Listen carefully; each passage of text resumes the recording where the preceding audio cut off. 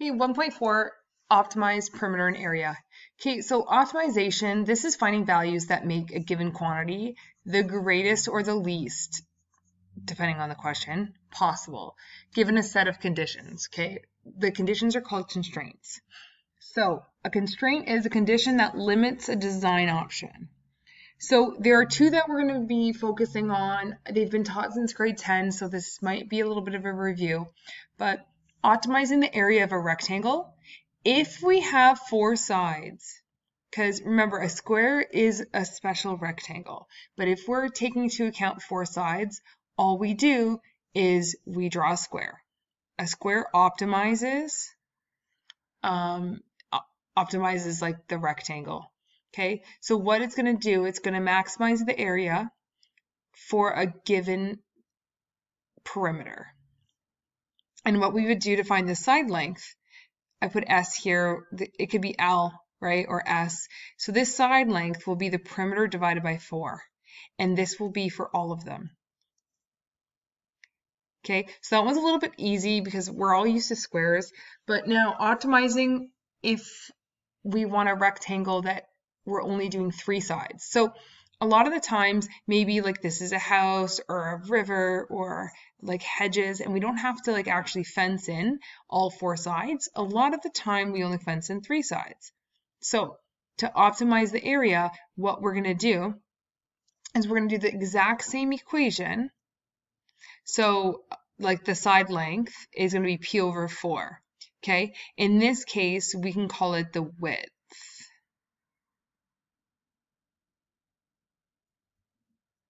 Okay, so the width is going to be the P over 4. And then this would be like the length. Let's call that L.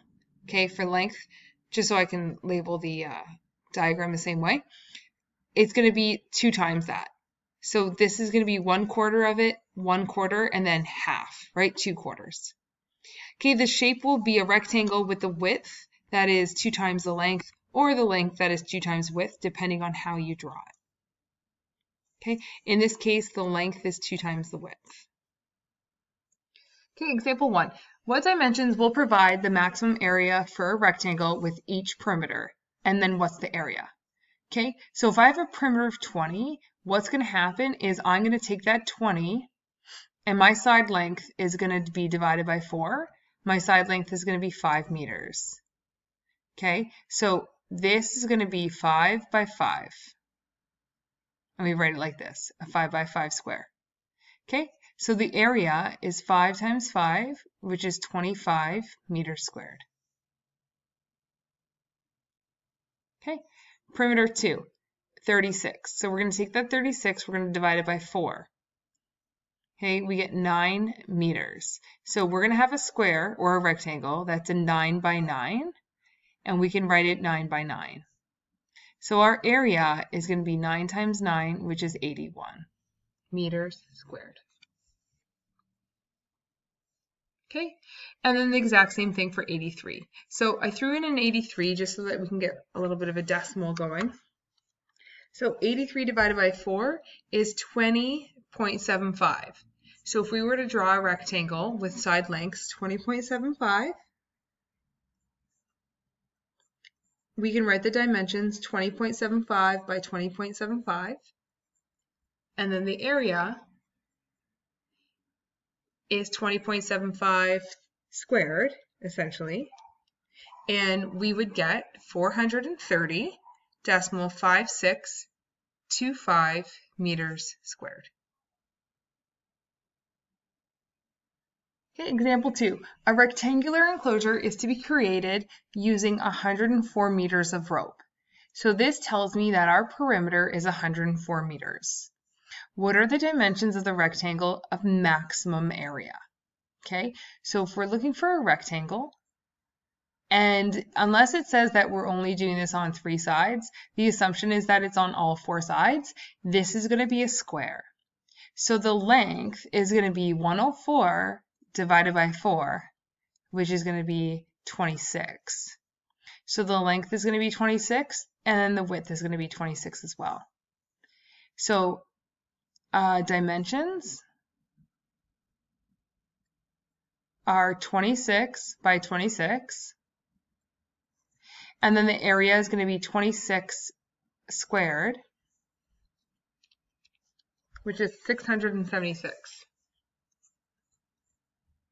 And this is going to be measured in meters.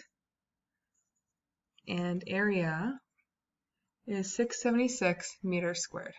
Oh, sorry, meters squared. Example 3. A rectangular area is to be enclosed with 12 meters of fencing. What is the maximum area that can be enclosed if the fencing is on all 4 sides? Okay, so for A, we're going to go, the length is 12 over 4, which is 3 meters. So if we have a rectangle with that's a 3 by 3, the area is going to be 3 times 3, which is 9 meters squared. Okay, now suppose an existing hedge is to enclose one side, and then we have a rectangle here. What are the new dimensions that will maximize the area? So we're still going to go, the length is going to be 12 over 4, which is 3.